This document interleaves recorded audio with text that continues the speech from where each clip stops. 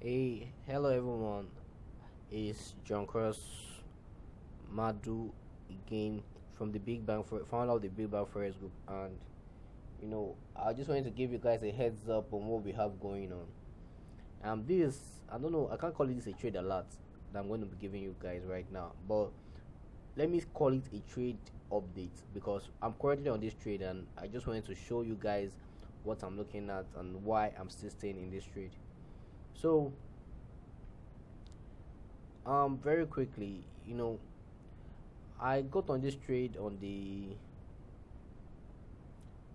17th of January 2020, and the reason why I got on this trade, like, let me show you guys something. I noticed that the market was using this level as support. And it wasn't looking like it would break this level. If you notice, the market stayed here for about has been here for about the market stayed here literally for about 2 weeks. 2 weeks, and I noticed the market was just using here as support, not breaking. You can see the dojis here, not breaking. And if you look back, you see that this level is actually a very strong level. If you look back, seeing the touches, and if you go back to 2013, 2014, 2015, you see that this level is actually a level that the market have actually made huge moves from. So it was very, very obvious that the market was as support, or let's say was using that particular level as support. And seeing the market giving sense that to go up, I decided to get in on the trade. I got on the trade somewhere around here or thereabout, and I'm currently about 215 pips in the money. And it's not bad, it's good. This is something that I love to do. I love to find great opportunities in the market like this and just make profit from them. uh we actually have some levels that I'm actually watching for you. These are under good level. Let me change the color to like lime. So these are under good level. Just can see these are under good level to watch for. Can see this level is actually under good level.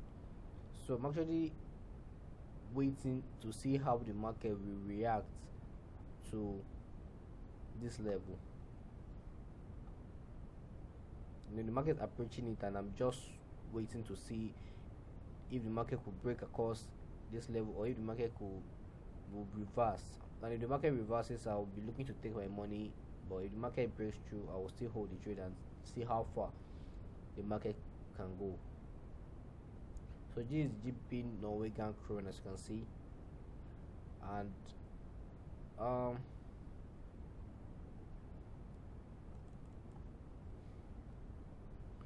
I happen to just like I love the GBP pairs because they are very volatile, and I've been following this pair for about 2 years now, like actively for about 2 years now, and I happen to actually have an idea of how it reacts and how it moves.